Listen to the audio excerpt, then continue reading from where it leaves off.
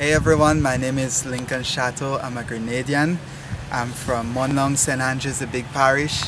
I accepted Christ, the first Sunday in 2011, and 9 months after that, God asked me to do a discipleship training school with YWAM Grenada, and it had been a hard one for me because going to do a school at that time, I didn't have no education, drop out of primary school, don't have no education, and God just was leading me to that, and I ended up going, and just by doing this school, God has transformed my life so great and so amazing by topics that they teach in that school is like spiritual warfare, relationship, nature and character of God, and just different topics like that has been really powerful and really a help in my life. And one of the things that I was struggling with was trust, and God just really just built me up in that school.